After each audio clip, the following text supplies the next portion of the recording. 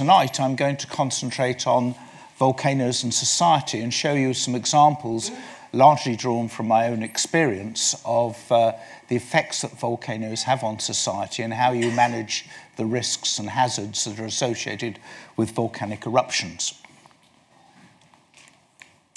Firstly, just give you just a few facts and figures about volcanoes on the Earth. There's 551 historically active volcanoes. They're actually about estimated at least 1,500 active volcanoes around the world, and you'll see that the 551 is about a third of those. In fact, most volcanoes, of course, they have long periods of dormancy. About 1,000 of them don't have any historic records at all,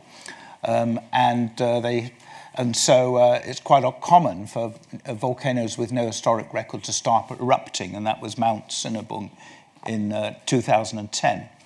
There's about 50 eruptions somewhere on the Earth every year, and we don't hear about many of them.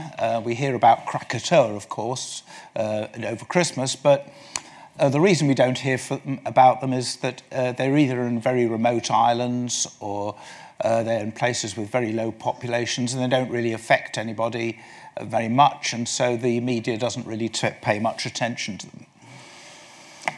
Over the course of history, there's records of about 250,000 fatalities from volcanic eruptions, but probably the real casualty figures are rather high. The records aren't that good. The economic and social costs are high, as I'll show you later in this lecture. And also there are large eruption effects on global climate. I'm not going to talk that much about that topic tonight.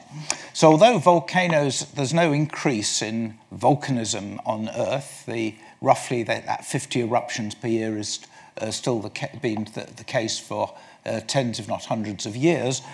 But the reason that volcanic risk is going up is because of global vulnerability is increasing. Populations are growing, building up towns around volcanoes. There's increased infrastructure, increased interdependency, and I'll show you the effect of the eruption in Iceland in the UK later in the lecture.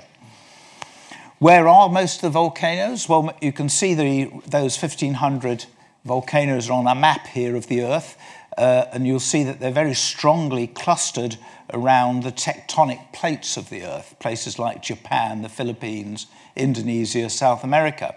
So they're mostly at places where either the tectonic plates of the Earth are splitting apart, or in fact most of the world's dangerous volcanoes are where the tectonic plates are actually colliding, and that's what's happening in somewhere like Japan.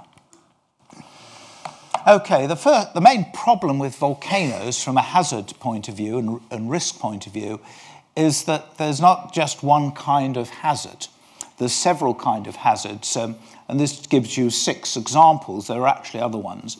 There's something called a pyroclastic flow, which is essentially a hot avalanche of dust and rock that goes down the volcano, and I'll show you some films about that in a moment.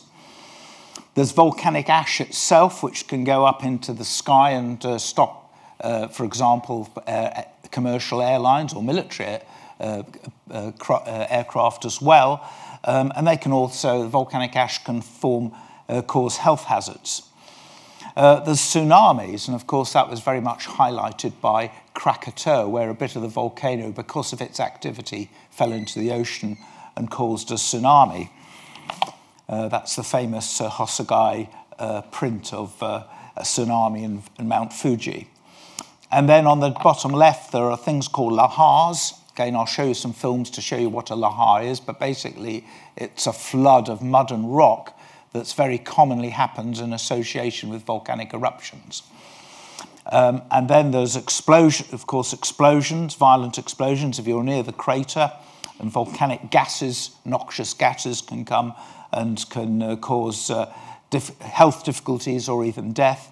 And then there are lava flows which can burn, usually don't cause casualties, but of course they can cause an awful lot of destruction by burying and burning. So just give you some examples of these, something called a pyroclastic flow. And this is really, in some ways, if you go back to Montpellier, the volcano on the island of Martinique in the Caribbean in 1902, there was a very large pyroclastic flow which destroyed the city of Saint-Pierre on the island. And it was really almost the birth of modern volcanology, because it was such a dramatic event that the story went round the world, and 29,000, virtually everybody in the town was killed by the pyroclastic flow. And you can see in the bottom right-hand side the destruction. It was almost like a sort of nuclear explosion, almost devastating the town.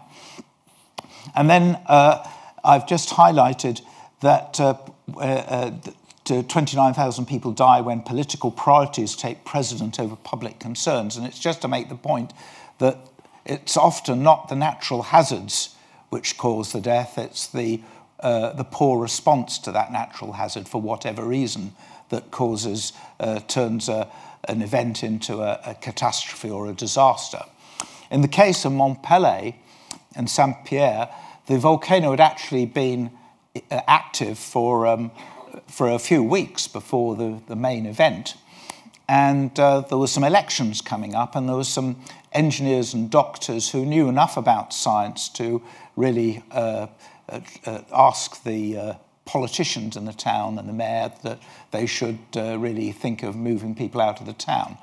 But there was an election on May the 10th, 1902, and the politicians were very reluctant to put a halt on the election. And on May the 8th, the pyroclastic flow came out. They delayed their decision, and that's really a significant factor in the tragedy. Okay, I'm going to show you now a film about pyroclastic flows and the hazard, just to give you an idea of how dangerous these things called pyroclastic flows are. One of the most deadly of volcanic hazards.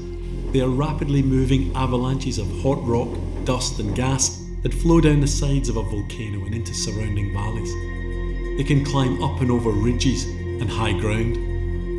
They are dangerous because they flow much faster than a person can run, and often faster than a car. So for those in their path, there's little chance of escape.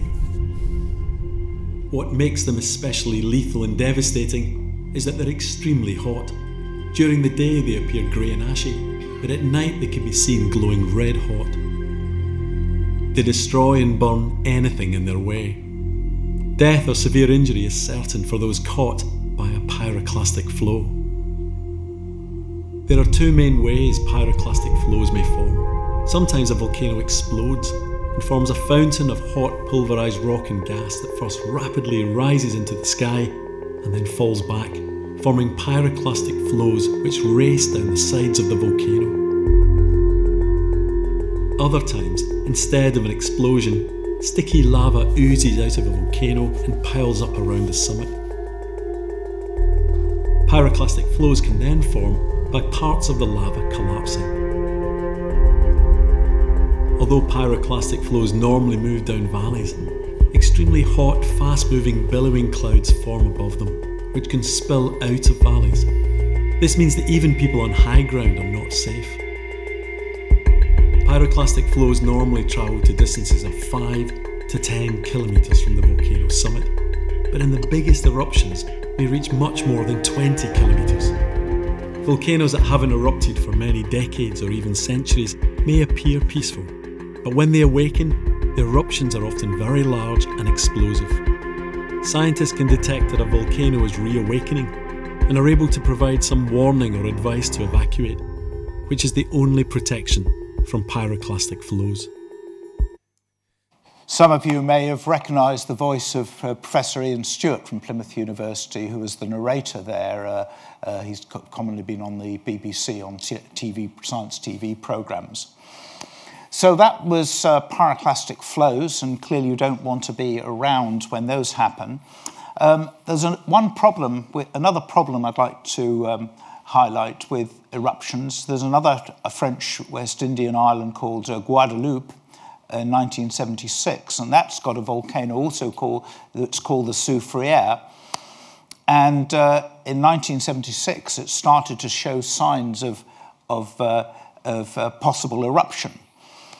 Now, in actual fact, nothing actually really happened. There were a few small explosions and some earthquakes. Nothing really much happened. But what we call volcanic unrest, these small signs, went on for about 6 months. And there was an enormous row between French scientists. On the right, there's somebody called Haroun Tazieff, and on the left is Claude Alleg. And they totally disagreed. One said that the government should evacuate everybody, and that's what they did. And the other said it was a waste of time. And so we get this problem of false alarms and communication. So there was this big public row. And again, it was another pivotal moment in the science because people didn't want this kind of public debate and disagreement between scientists to happen again. And so what happened was they evacuated about 70,000 people from a town called Basse-Terre for 3 months. They put them in temporary camps, uncomfortable conditions, and then eventually they returned to the town. But that 3 or 4 months, of course, of being evacuated and their lives being disrupted was enormously stressful. Nobody died, but it did then seed a lot of distrust in scientists. And if you go, my colleagues from France who go on the island, and even nowadays, many people still don't trust the scientists and the government because of this episode. So this is another difficulty, that volcanoes will often show signs that they're going to erupt, and they don't. And this can lead to what's called false alarms. You evacuate everybody and nothing happens. Now I'd like to go on to another case which illustrates the terrible tragedy, one of the biggest of the last century. It's the Lahar at Almero in Colombia in 1985. It's a town which is about 45 kilometers from the volcano, Nevados del Ruiz. And this volcano has got a glacier on it, an ice cap. And when the eruption started, you got pyroclastic flows like you saw in the film, but they landed on the ice, and because they're hundreds of degrees centigrade, they made the ice melt, and that created an enormous flood which went down the valleys of the volcano and gathered trees and rocks and stuff, and then flooded into the town. And 23,000 people were killed. And again, this was a communication issue. There was not, the scientists realized that there was a problem, but there wasn't the communication mechanisms or structure to give warnings to the people in the town. And again, for the Colombians, it was a huge tragedy, and they were determined not to do anything, have that happen again. And in fact, Colombia is one of the world's best sort of monitored countries in terms of volcanoes. The scientists there are excellent. And since then, they've had many eruptions, but very few deaths. And it was really the response to this tragedy. Okay, so what is a lahar? Well, again, I'm going to ask Ian Stewart to explain that to you.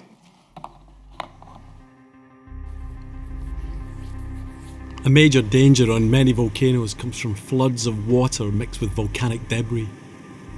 These floods are called lahars. Lahars are more destructive than a normal flood because they contain large amounts of rock, ash, mud and debris. Boulders swept along by the lahar can sometimes be the size of a car. They can form very quickly and flow down the volcano into the surrounding valleys, often at high speeds. Several lahars often occur in quick succession. Lahars are a major cause of death in volcanic eruptions. They can travel great distances, many kilometres, or even many tens of kilometres, so communities far from the volcano can still be in great danger.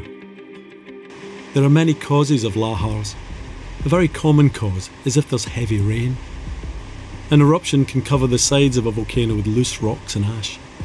Vegetation and soil, which normally absorbs the rain and prevents floods, can be destroyed by the eruption, adding to the problem. When it rains heavily, rock, ash and debris are easily swept into the water, forming lahars. The rocks and debris give the lahar extra destructive energy, and often the flows move much faster than someone can run. Some volcanoes are covered in glaciers and ice or snow. Eruptions of hot rocks can melt the ice or snow rapidly to form bursts of huge volumes of water that form lahars. Lahars can occur at any time during a volcanic eruption, but they can also happen many years afterwards. Fortunately, there can be warnings given about lahars. If heavy rain is forecast, then the chances of a lahar increases. For those places threatened, evacuation is the only option. If there's not enough time to evacuate, then people can protect themselves by immediately leaving valleys and going to high ground. Hiding in buildings is not safe, as large lahars can destroy buildings or flow into them. But the upper floors of a strong building may offer some protection if there's no alternative. Okay, just to say that hopefully gives you an idea of what a lahar is, which is because the eruptions destroyed the vegetation and put a lot of debris on the volcano. And when it rains hard, you can get these terrible floods full of rock. And also when there's a glacier. These films, by the way, you can download for free. That you can get them on the internet, on Vimeo. And they're really designed to help communities understand the hazards and risks that they face. And we've now got these films in 6 different languages. Okay, so let's move to another case. This is, in some ways, a better story than the previous ones, in that we now move to 2010 and the eruption of the volcano Merapi in November 2010. There were 350 people killed, and that's, of course, a tragedy, but it could have been a lot worse, and it was because the scientists were monitoring, the Indonesian and US scientists were monitoring the volcano very well, that they decided that they would evacuate about 400,000 people, and they did that evacuation over several months. And it was good that they did that because they'd seen that the pyroclastic flows from the volcano could typically, in previous eruptions, had gone about 10 kilometres, but the volcano was behaving in a very unusual way, and their interpretation was that they were going to get a very big, much bigger eruption. And so, in fact, you can see that grey area in the valley there, that is the pyroclastic flow where it went down a valley, and it, in fact, went 20 kilometres and went through quite a few villages. And the estimate is that if they had not evacuated, the death toll would have been about 15 or 20,000 people. In these situations, you're always going to get a few people who stay behind for whatever reason, don't listen to advice, and of course that results in the of course terrible that 350 people were killed. But it's sort of all in this sort of situation almost inevitable, and the result, I think, of this was a success in the sense that probably 15 or 20,000 people were saved. And that's just some pictures of from this. I went out there to get involved in the study. That's one of the villages on the up top left, where there were a few people who'd stayed behind. It's quite socially, it's quite interesting that actually it tended to be the men and the young men who was sort of, if you like, adolescent boys who were killed preferentially because the family would be evacuated, the sort of young children and the old people and the wives and so forth. But the men felt it was important to go back to their houses to see if they could rescue other goods or look after their livestock. And so some of those did go back and were tragically killed. You can see here, sort of rather unexpected, this is a dam which is to prevent floods into this village, but this dam actually caused more destruction. So you can do one thing to sort of save yourself from floods, but what happened was the pyroclastic flow hit the dam and went sideways into the village. And it was only because the dam was there. So you can sort of do one thing and there's an unintended consequence. There were lahars, and again you can see a lot of debris there. Those are from the lahars, and then you can see the evacuation camps that the Indonesian government had to put up. So this is about 2 or 3 months afterwards. There were still 20,000 people evacuated in camps. So going on to another case, which again, where we get some politics coming in. It's an intriguing one. There's a volcano called Galeres in southern Colombia, quite close to the Ecuador border. And it's got a big city called Pasto of about 400,000 people. And over the last 10 or 15 years, the volcano has been having lots of little eruptions. And some of them are a little bit bigger, they're not very big, but the Colombian government decided on a policy which is very controversial of relocation. And if you look at where Pasto is on the map, you'll see that there's a series of small villages which were populated by indigenous people. And the government decided that they would not just evacuate those villages, but they would basically depopulate them. They would relocate those people to other parts of Colombia. And as you can see on the bottom right, or the two pictures of the local people, they didn't think this was a very good idea at all. And they participated in town meetings where they were saying, well, we've lived here hundreds of years and not even a dog has been hurt. And we don't think, we think we know the volcano. And in a sense, they were right, and they rebelled and they refused to be evacuated. And eventually, after several years, actually, the Colombian government sort of decided that they wouldn't go ahead with the relocation. But that's another kind of, if you like, there was no tragedy here, but clearly a lot of concern and worry by the local people that they were going to be asked to leave their villages. So we now go on to perhaps the most contemporary big volcanic event, which was Krakatoa in December 2018. I think probably most of you in this audience would have seen that. And of course, again, another tragedy because there were lots of tsunamis. I just want to show you what some of the activity in December 2018. This is a volcano which you may know there was a huge eruption of Krakatoa in 1883, which formed a giant crater. And a new volcano started growing in that crater almost immediately. And it came, the crater was underwater, but the new volcano grew above water and formed a new island. And you can see some of the intense activities. So this was a new island building up in this ocean. And on the left-hand side, you can see a satellite image of the 21st of December. It's about a couple of kilometers across the volcano. We can see it from the sky. And the main thing about a volcano is it's a big, unstable object, and volcanoes are prone to having big landslides. So another hazard that volcanoes posed is simply being a big, unstable mountain. And it's a big, unstable mountain in the sea, and if it goes active, then that can be a trigger for instability. And that's basically what happened. And if we look at the before on the left and the after, you can see that big cone, that bay is about probably about 700 or 800 meters wide. The volcano has disappeared because it slid into the sea and pushed the sea away, and that was the cause of the tsunami.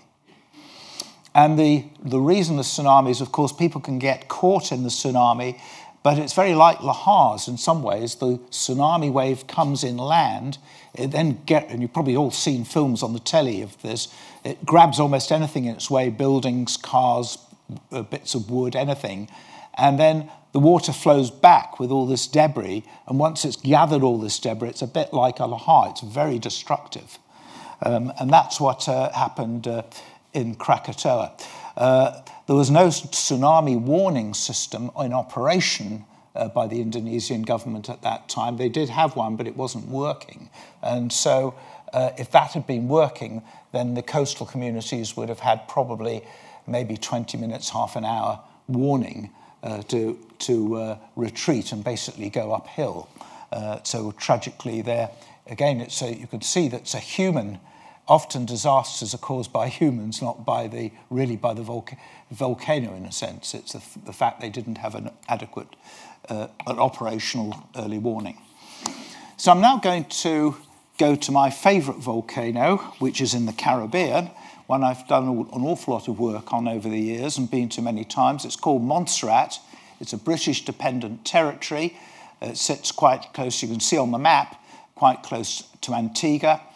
It's a mountainous island with a sizable volcano in the southern part. And before the eruption that started in 1995, it was a lovely Caribbean island with about 12,000 people living on it. It had never had an historic eruption. We know the last eruption must have been in the 16th or 15th century. So nobody had any experience of volcanoes. But the volcano began, and you can see that it's got all this grey material. This is taken I took in 1997. That grey mound is the lava flow, and that delta of grey stuff is basically the pyroclastic flow fan. And there was a sort of a bit of a joke. This is the first time since probably the beginning of the 20th century that the British Empire had grown by about a square kilometre because of this new land that was caused by the pyroclastic flows going into the sea. Pyroclastic flows were the danger. So the net result of the eruption was that the southern half of the island had to be evacuated. The town of Plymouth was destroyed, and those grey on the maps are where the pyroclastic flows that you saw in the film have gone down valleys. So you can see that basically the southern half of the island was really too dangerous for anyone to live. And so it was an enormous tragedy in a social particularly in a social sense. The population reduced from 12,000 to 4,000, not because anybody died, but because the island was too small to hold that population. They didn't have the facilities. So many people came to Canada, United States, Britain, or all around other Caribbean islands, and they had to basically leave. So there was an enormous sort of evacuation of the people of the island. Also, there were some people killed. Again, a similar problem that although the area was officially evacuated, some of the best farmland in the island was on the north side of the volcano. And you can see on the map on the top left where the pyroclastic flow of the 25th of June 1997 went. You can see the size of boulders that pyroclastic flow took down the valley. And then you can see the cloud of hot ash over houses formed by the pyroclastic flow. It was moving so fast it went 100 meters uphill. Now, unfortunately, a number of farmers had gone back to again tend their crops, look after their livestock and so forth. They were living in very primitive shelters at the time, and so it wasn't really a surprise that some people would want to come back and take the risk. So there were some tragedies, but again, rather like Merapi, I think the overall story is that a lot of people's lives were saved by the evacuation and the monitoring. This is some pictures of Montserrat. On the top left is the beautiful old town of Plymouth, unfortunately completely buried under pyroclastic flows. On the bottom left is the hospital which the British government spent something like, a lot of money on. Anyway, that was the new hospital, which was destroyed, even though there was some warnings prior to the eruption that this Plymouth was very vulnerable. And so the net result was 9,000 people relocated. There were 20 deaths. The estimate, this is back in 2003, is that there was about $1 billion of losses, economic losses. And ever since then, the island hasn't been self-sufficient, unfortunately. And so it's costing the UK taxpayers and overseas dependent territory, it's costing us about £30 million per year to keep the island going. So it's cost the UK government a significant amount, and those costs are still being accrued. Just a story of my own that was while I spent part of the time in the first 3 years of the crisis as the director of the Volcano Observatory. And this is sort of a bit of a cautionary tale. On the the two photographs are of the southwest side of the volcano, and you might, if your eyesight's good, see somewhere called Galway's Estate. And these pictures are looking at the volcano from about there. And the picture on the left, you can't really see this, but there's actually a picture of an earthquake. There was an earthquake going on, and lots of that wall was sliding away, and lots of the ground was cracking up on this side of the volcano, and we were very worried that there would be a very dramatic, violent eruption. This is October 1996, and people were evacuated from these areas to avoid this problem. But actually nothing very much happened for quite a long time. The wall was clearly unstable, and clearly there was potential for a big event. But of course, nothing happened, and the local people would be sort of talking to you in the street and saying, yes, you scientists don't know what you're doing, nothing will happen. So 14 months later, I was chief scientist of the director of the observatory over the Christmas period, and I went up to that same place, 21st December 1997, and we looked over, and we can't see that wall anymore because grey lava and stuff, volcanic debris, has buried the wall. So we still thought this was pretty dangerous. And on Christmas Day, we were having a party in the observatory when the seismometers started to go, and they really started to go, and we realised something was amiss. And then the very next morning after Christmas,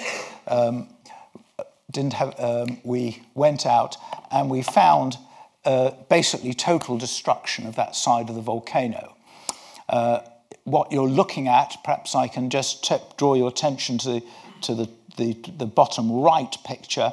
You can see that's an area where the villages which are there are completely disappeared. And that's because there was a pyroclastic flow that went all around this area at 300 kilometers per hour and just wiped absolutely everything out. If anybody had been there, they would have not survived. So that was what we call the Boxing Day event, and it was very dramatic. And so what we'd been fearing did actually happen, but it happened 14 months later. Okay.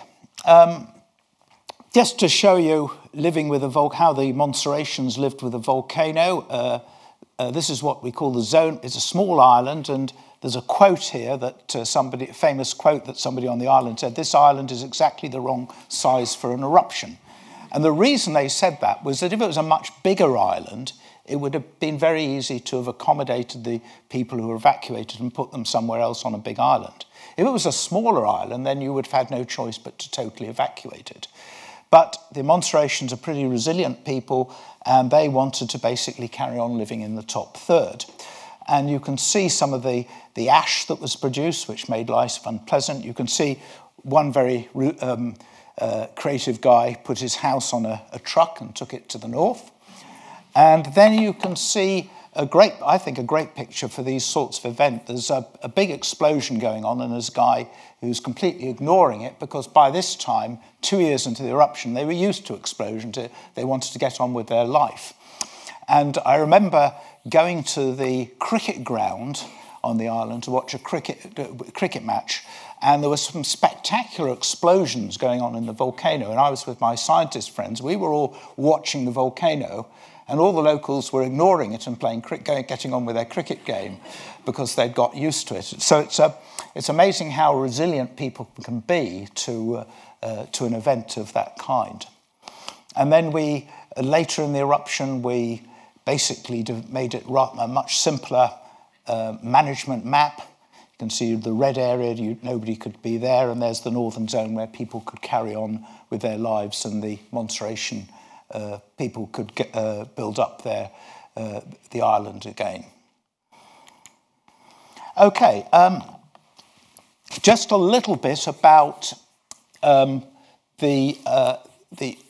of the work that we did with the UK government and the Montserratian government and crisis management. We formed a risk assessment panel, which I chaired for many years, and its job was to assess the hazards and risks at the volcano every 6 months. use observations and models, and something I'll tell you a little bit more about, expert elicitation. Our output were reports and risk charts and discourse discussions with people like the governor and the Prime Minister of Montserrat and UK ministers back in the Foreign Office. And we reported the risk in terms of chief medical officer scale and analogies similar to the public. And so we were the sort of basically the committee or panel which gave the advice. And the eruption, I should say, went on for 15 years. So it didn't stop in 1996-7. It went on till 2010. So it was a long-running emergency. And we developed sort of some fairly novel methods, which is essentially something called expert elicitation, and it's quite entertaining to talk about it, but I think it's got a serious side. So what you're interested in, and if you look at the words, we've got this question, what's the chance of a major explosion in the 6 months? What's the chance that a village 6 kilometres northwest of the volcano will be affected by pyroclastic flow? So these are the practical things that governors and chief ministers and services want, protection services want to know. Where are the dangerous places? And so what we did was we had a panel with our colleagues from the University of the West Indies, and we did something called expert elicitation. And I'm going to, perhaps not to look at the slide for a moment, and I'll just talk you through this. If we have a typical response, we have a committee, we get a committee of experts, and they all say their things, and they try to come to some sort of view. But the truth is that most people are very varied in how expert they are. And if you're trying to forecast the future, then there's a lot of uncertainty. And we wanted to capture that in a methodology. So what we did was we calibrated the people on our committee, including me. And so how good an expert were you? And this is an example. Let's just go back. If you look at I haven't got a pointer, unfortunately, but look at expert 1, and the little arrow is meant to be the right answer. And I'll give you an illustration. Let me ask you the question. How many litres of red wine did the French drink in 2018? Okay, that's your question. And some of you may be experts because you go on holiday in France and drink a lot of red wine. Some might be great experts because you are a wine merchant and you know all about the statistics of French wine and so forth. So it's a daft question, but it illustrates the sort of questions we asked our experts to see if they were any good or not. And so a good expert, the arrow is the real answer. An expert 1 gets it spot on, but more important, they've got a spread. They're asked to say what's the most it could be and what's the least it could be. So that person got it right. Expert 2 got it right. That expert got but they've got a very large spread. So it's like saying how much red wine did the French drink, and you say well, anything from 10 litres to a trillion litres, and you know that the right answer must be somewhere, but your guess isn't very informative. That's not a very helpful guess. But if you're very precise, you say it's exactly 7,342,685 litres with very little spread, and you get it wrong in a hazard situation, that could be a disaster because you've made the wrong, you're too confident in your expertise. And then there's there's somebody who doesn't even get the right answer, and they're obviously not so good. And you can plot, I won't say what these parameters are, but in the chart, these are parameters which basically say how expert people are, how much they know, and how good they are at judging uncertainty in any circumstance. And so the more to the right you are, the better you are. And the problem is that if you look at the numbers, each number is an expert. Experts 1, 5, and 9 are pretty good, and expert 18 is not very good at all. But the numbers are the rankings of how, if you like, their esteem. If they're an esteemed professor, then, or they might be a young student. And you can see that number 1 is indeed the top expert and does very well. Look at number 2. That's your opinionated person on a committee who thinks they know everything. and they don't know nearly as much as they think they do. And so what we do is we use that to run our risk assessment.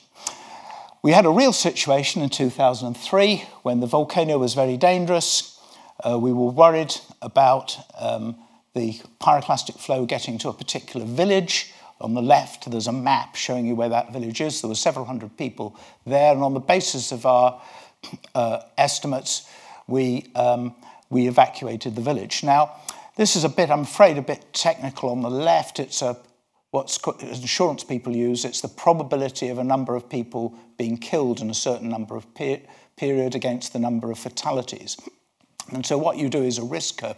If you're in a risk curve, the red one, basically, if you keep the people in the village, they're very vulnerable, the risk is very high, and you've got a 1 in 10 chance of a really, a tragic situation. If you evacuate the people out of the village, then you get the next grey curve, and then it goes to 1 in 100, and then if you go down to the other grey curve, it goes to 1 in 1,000, then the risk is okay. And the blue and the green are the risks of being, if you live in the Caribbean, of being a fatality due to an earthquake or a hurricane. And so if we could reduce, so we don't want to take people too far away because they've got to get on with their lives. So what we did was we got them the evacuation zones so that the risk reduced to the same risk that they faced as a consequence of living in the Caribbean from hurricanes. So that's how we use that. And what happened? Well, when we did the risk assessment, this is the volcano in July 2003. We thought the most probable thing was all that stuff, just like in Krakatoa, would slide into the ocean to the east, and that's what happened. The whole mountain disappeared into the ocean, and we also got a tsunami on that day. So the risk was reduced. There wasn't a dangerous mountain there anymore, so the people could go back to their homes. Okay, I'm going to go through this last one fairly speedily. It's the last case I'm going to deal with. It's probably the one a lot of people in this room might have been affected with, is the 2010 eruption of a volcano in Iceland in the summer 2010 when, as I think everyone knows, the airlines had to be shut down over Europe.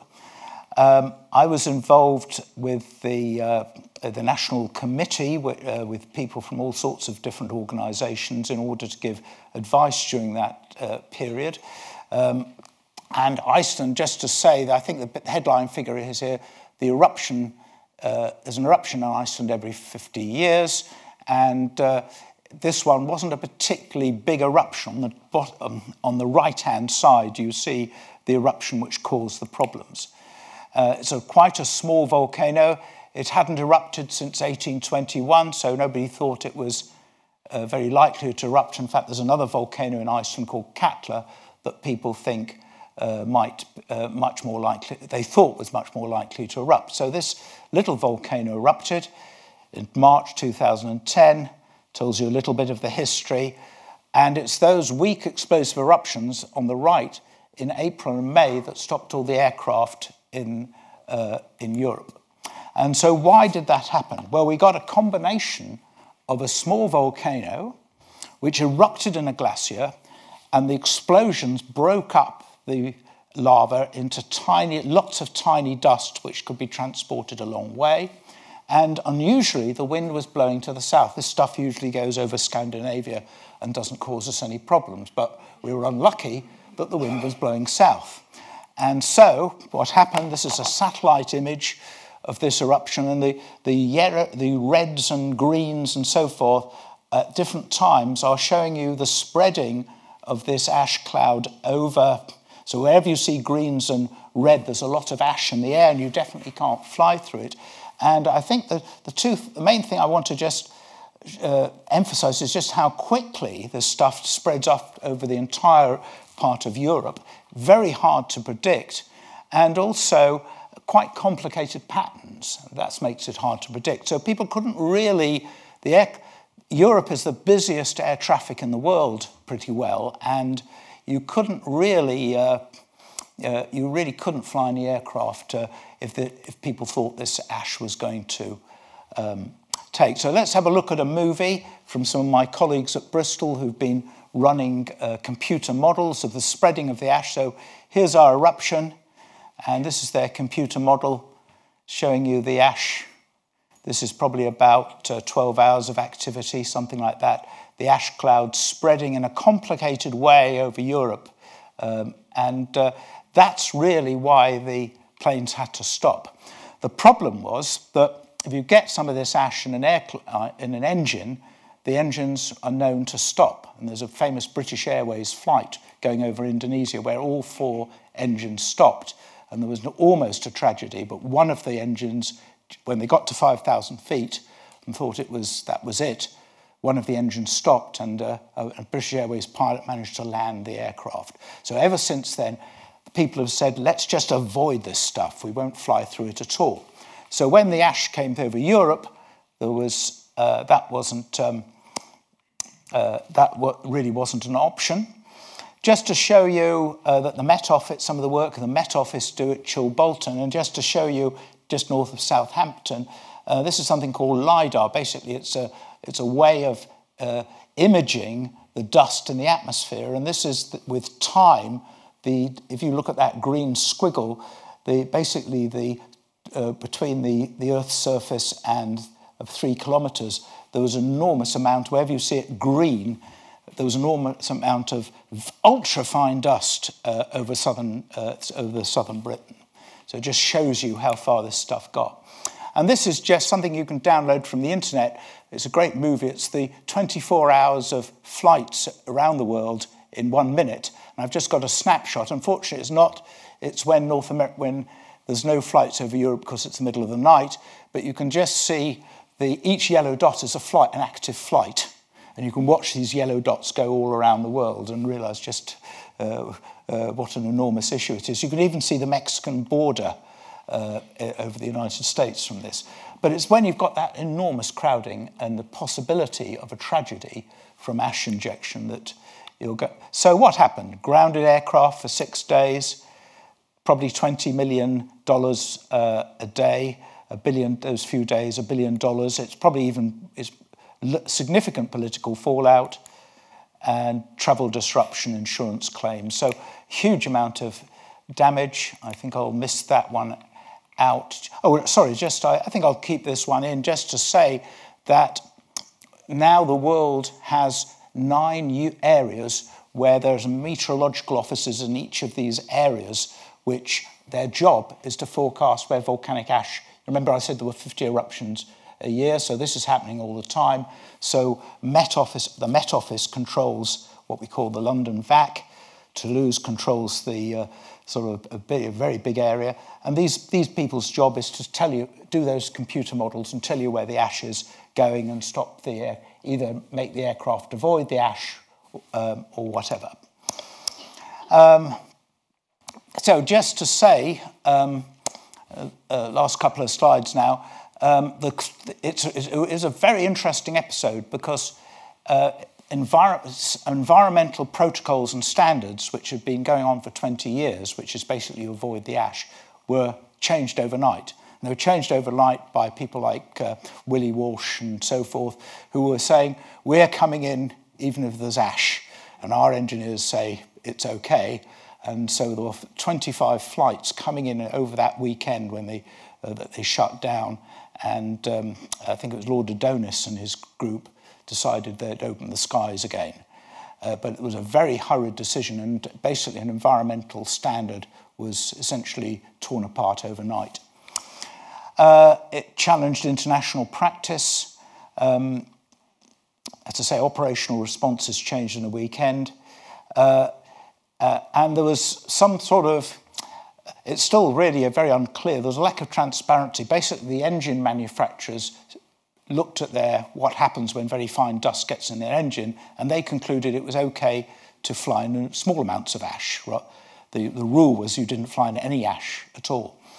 And they never really let their data out. They still haven't, because if Pratt & Whitney or Rolls-Royce say, well, my engine's not so good for ash, and publish that data, and their engine isn't quite as good as Pratt & Whitney or vice versa, then that's got huge commercial implications. So they never really publish the data on which the basis of opening the skies again.